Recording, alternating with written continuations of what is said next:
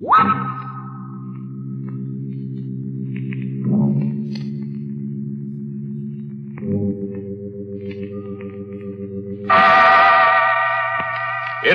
Sanctum Mysteries.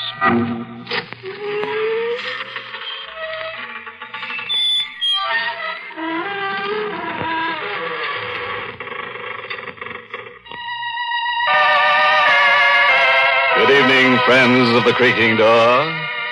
This is your host to welcome you again into the Inner Sanctum. Come in. Come on in.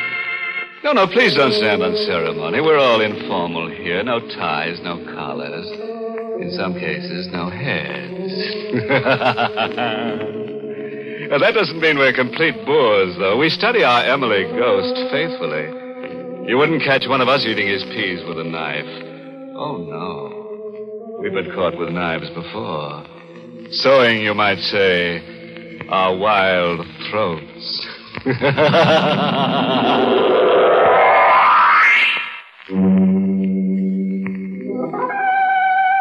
Well, the preliminaries are over. Beginning right now, things are going to happen. So sit up, draw a deep breath, and lend us an ear. We've got to get our teeth into something. Listen now to the voice of Donald Bucher as Danny Williams, as he tells the weird story of the dead walk at night.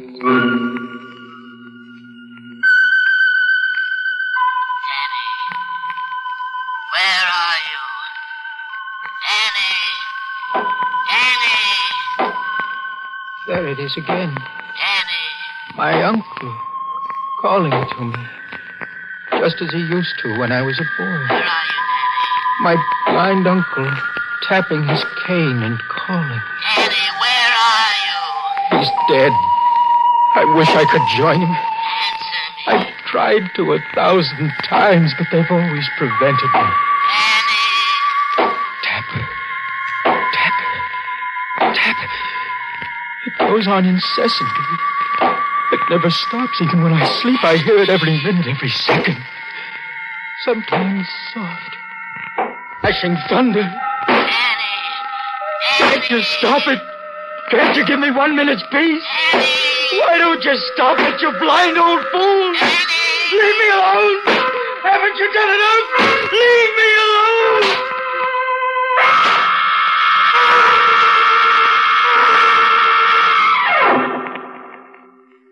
He tapped that way with his cane on the night I decided to kill him. We were in his room in the big house where we lived together. I'd been living with him since I was 14 years old. For 10 years, I'd been his companion, his nurse, his servant, his slave. On the night I was going to kill him, I slipped a length of strong cord into my dinner jacket. He was totally blind, had been for 30 years. Yet, strangely enough, he could see. He could see with his uncanny, highly developed sense of hearing. And with that cane of his, that cane that was everlastingly tapping. The wind's blowing up tonight. It'll be getting cold soon. Yes, Dan, have all the servants gone? this is their night off. You going out again tonight? Yes? With Martha? Yes, with Martha. Will you pour me some brandy? Yes, Morgan.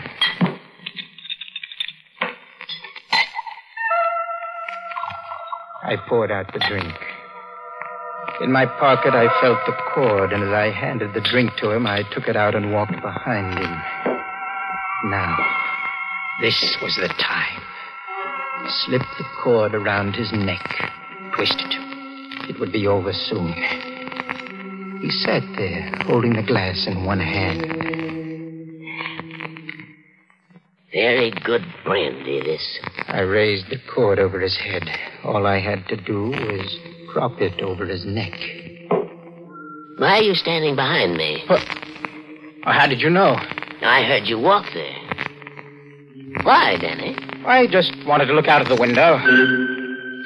One quick move, it would be over. But I didn't want to kill him, so I I suddenly mixed it. I'd make a clean breast of it and give him a chance. Well, Dan, how long are you going to stand there? Morgan, there's something I want to speak to you about. Well, what is it, my boy? I want to marry Martha. I thought that was on your mind. But I need $10,000, Morgan. Will you give it to me? What are you laughing at? You. I was just waiting to see how much you'd ask for. You lied your way in pretty deeply this time, didn't you, Danny? What are you talking about? I saw what was coming. While you were in town, we had a very interesting little talk. Did you? She told me that her father's worried about her marrying a fortune hunter. Seems he's a very wealthy man. Yes, that's right. And it seems that he won't give Martha any money when she marries unless her husband is a man of some means himself. It also seems that you lied to her. You told her you're wealthy. Why? Did you tell her the truth? No. You always were an incorrigible liar. But Morgan, she got the impression that I had some money because I lived in this house. And now you have to live up to that impression so you can marry her. But you'll give me the money, won't you? Why'd you lie to her? Well, I did it without thinking. I wanted to tell her the truth, but I couldn't. I was afraid that if she found out that I'd lied, she'd hate me. Morgan, are you going to give me the money? Danny, I'm very fond of you. I took you in to live with me when you were a poor, penniless gutter snipe. I educated and taught you to live like a gentleman. I even named you sole beneficiary of my estate. But that's why I'm asking you for the money now. If you're going to leave me all of it, why don't you give me a little of it now? Because I don't want you to marry Martha. Why not? I don't think she's the girl for you. You stupid, blind old fool. Dan! Martha's the finest girl I ever met. I won't have you talking about her like this. You won't have a penny of my money to marry her. You're doing this because you want me to stay with you. Now, what are you talking about? From the very first day I came here, it's been Danny, do this, Danny, do that. Danny, read to me. Danny, pour me some brandy. You've made me a servant and a slave. How can you talk this way after all I've done for you? Done for me? Did you ever teach me to work? Did you ever teach me to do anything except live in luxury when I didn't have a penny to my name? You made me someone who's of no earthly good to anything or anyone except you. Well, what are you going to do about it? Leave? No. I'm not going to leave, Morgan. You are. What do you mean? I'm going to kill you. Don't be ridiculous, my boy. You'd probably make a bungling mess of it. I don't think so. You see, I planned it very carefully. Danny, if you think you can frighten me into giving you that money, you're quite mistaken. I don't intend to frighten you. I intend to murder you. You're not serious. Yes, I am, Morgan. Danny, you got up, I heard you. Yes.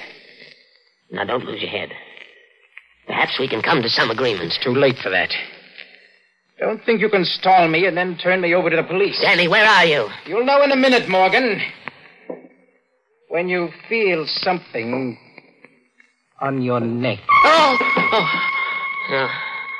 Let go of me. It'll be over in a minute. Let go of me, you idiot. Let go. Not now, Morgan. All right, Danny. I'll admit it. I wanted you to stay with me. I'm blind, old, alone, but I'll let you go. I'll give you the money you want, only don't kill me. It's too late now. I know you, and I don't trust your promises. I'll give you anything you want. You hear anything, now please, Daddy. No, Morgan. Oh, if I could only see. If I could only see. I'm going to be merciful, Morgan. It'll only take a few seconds, and this cord will crush the life out of you.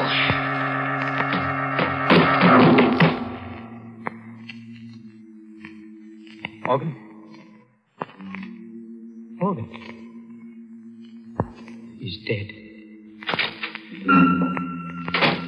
I heard the front door open and close. I had told Martha to come at 9 o'clock. I ran out of the room and looked down the long stairway. Hello, darling. Martha! Shall I come up? No, wait there. I'll come right down. All right. rushed back into the room. My uncle was lying on the floor, the rope twisted about his neck, his face streaked with purple. I picked up the cane and began tapping on the floor. Then I placed the cane near to him. I went back to the door again and called. Good night, Morgan!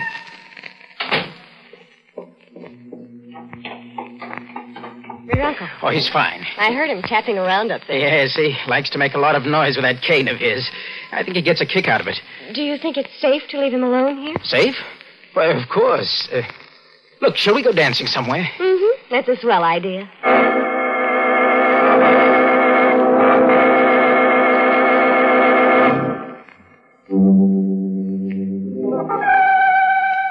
Well, friends, do you think Uncle Morgan will stay dead?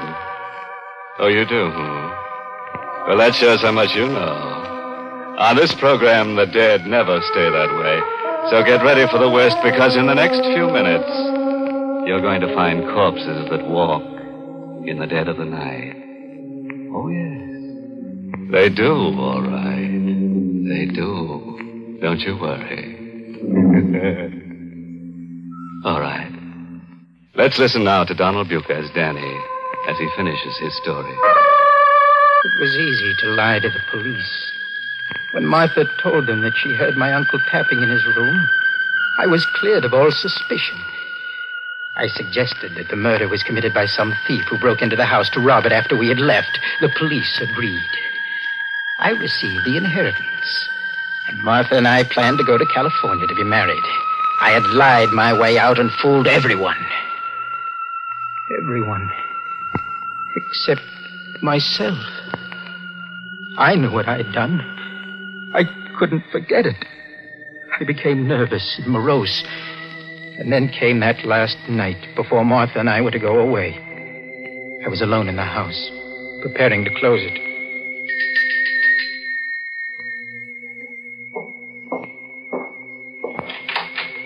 Hello, Dan. Oh, Martha. Well, it's so late, I didn't expect you. I know, darling, but I was afraid to leave you alone in this huge old house. I decided to come over. Well, that's very sweet of you, darling, but there's nothing to worry about. You can't fool me. I've noticed how you were behaving these last few days. Have you? Ever since your poor uncle was killed, you haven't been quite yourself. Well, I suppose I have been a little upset. I'm glad you came, darling. Look, I can put you in the guest room next to my uncle's old room. That's the only one beside my own that hasn't been dismantled yet. Come on. I'll show you the way. All right. When we get to California and we're married, you'll forget all this. I hope so. What was that? I didn't hear anything. I thought I heard a noise. I was right. This old house is affecting you. Maybe. You know, Martha, last night I thought I heard him tapping with his cane. Did you? Well, it was just my imagination, I guess. I wonder. You know, darling, I had a rather strange dream about him. You did? I dreamed he came to me and told me he wasn't dead. Well, that's a crazy idea. Isn't it? But just suppose he wasn't dead. Well, that's impossible. I saw him dead with a rope around his neck. Did you? That's funny. I went with you to the morgue and I didn't see the rope. The police had removed it. Oh, yes. Yes, of course they had. But I saw those welts. It didn't take much imagination to see the rope. Oh, my poor Danny. I'm afraid this has affected you more than you realize. Here's your room, Martha. Danny, you've been kind of cold and distant lately. You do love me, don't you, darling? Of course, Martha. There. Good night, Dan. Good night.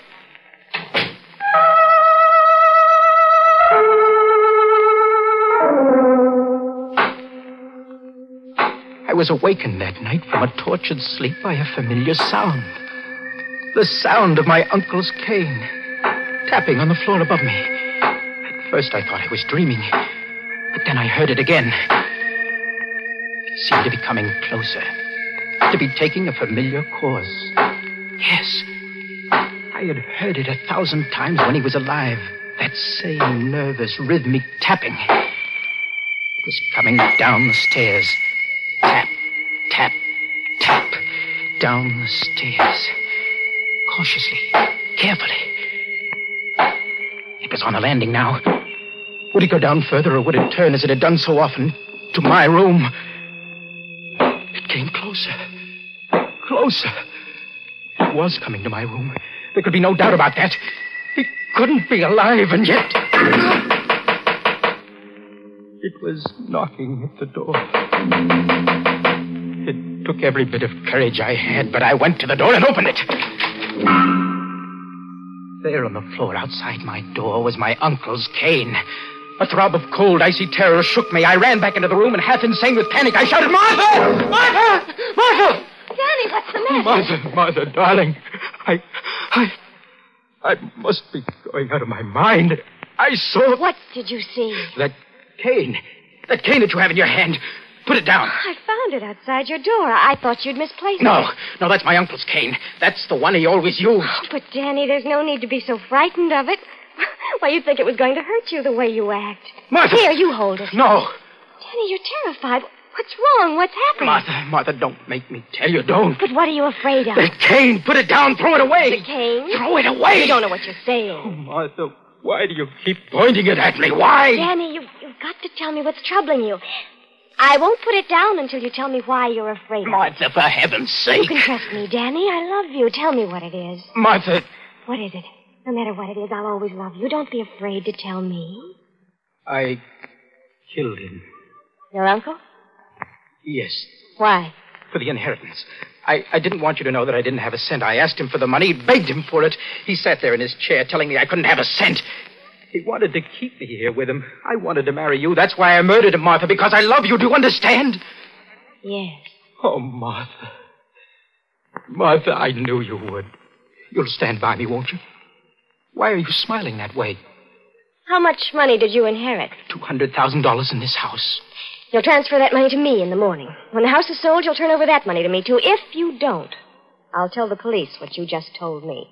Martha, I don't understand. I thought I was pretty clear. Oh, I see now. You think I'm too upset to manage the estate, and you want to take care of it for me until we're married. There isn't going to be any marriage. No marriage? No. Now that I can get the money without marrying you, there's no reason for me to tie myself down. Why should you want the money? Your father's... He's been dead for 17 years. Martha, you told... You were lying to me. Yes, Dan. But you were lying to me, so it comes out even. And stop cowering at this cane. There's nothing queer about it. I made that tapping noise tonight. I thought it would make you confess, and it did. This is a joke. It's a monstrous joke. I wouldn't think it was so funny if I were in your position. You know, the money isn't quite all. I can use you, Danny. I might need certain things done sometime. And if you'll remember that I can send you to the electric chair whenever I choose to, you'll do them. I see. The slave merely changes masters. Where are you going? Back to my room. Oh, no, you're not. Dan, let go of me. I want to show you something, Martha. Something about this cane. You said there was nothing queer about it. Well, there is. Let me show you. You didn't know, did you, that if you press a button in the handle, the outer covering slips off, and you have a sword in your hand? A sword? Yes. Look. Yes. See?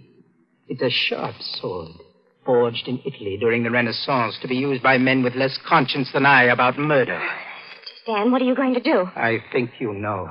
No, Dan, you can't. Did you think I would give you that money after I murdered a man to get it? I'll let you keep the money. You think I believe you? I know liars. I won't tell the police. I swear I won't. I'll do anything you say. I'll marry you. Do you think I'd marry you after I found out that your love was a lie? Do you think I'd let you live when I know you have a secret that can enslave me? No, Dan. Take that sword away. Don't do it. I love you. Liar. Dan, don't. Please. I beg you. I'll do anything you say. Don't.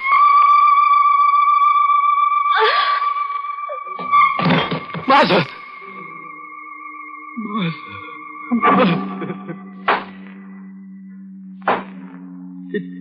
It was then that I first began hearing in my mind that tapping, that incessant tapping of the cane.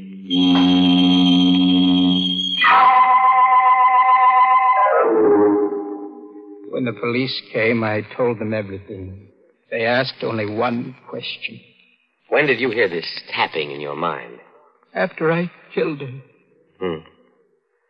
Well, you'll be all right after a good doctor treats you. Perhaps. Meanwhile, we'll do everything we can to find the person who killed your uncle and your sweetheart. I think it's the same man. He's probably some thief who thought he'd try a second time. But I just told you, I'm the person you want. Now, Danny, you don't think I believe that story for a minute, do you? You don't believe it? After the way I saw you cry when your uncle died? And you can't make me believe that sweet girl did the things you said. I know something about human nature, my boy. No, Danny, the shock of finding your sweetheart murdered so soon after your uncle's murder was too much for you. This whole confession was a lie.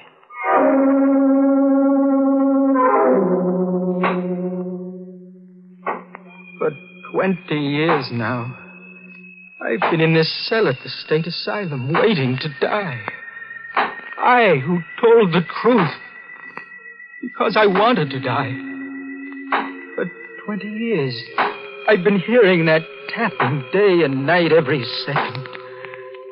For 20 years, I've been hearing my blind uncle call me as he used to when I was a boy. Dan, where are you? Why don't you come to me, Dan?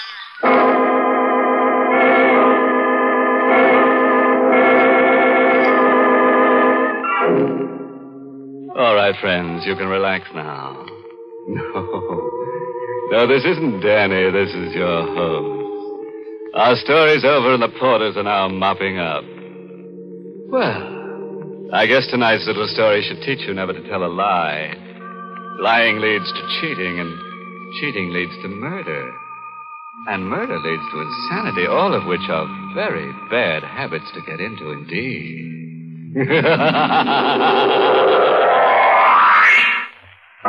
Well, friends, it's time once again to close that creaking door.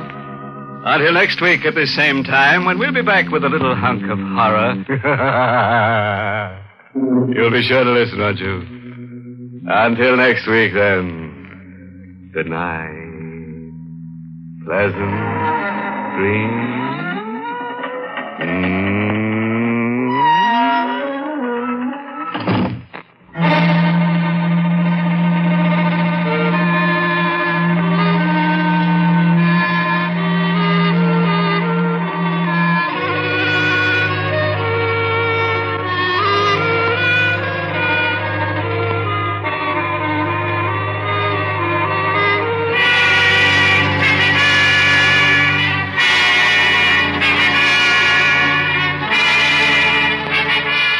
Inner Sanctum has come to you through the worldwide facilities of the United States Armed Forces Radio and Television Service.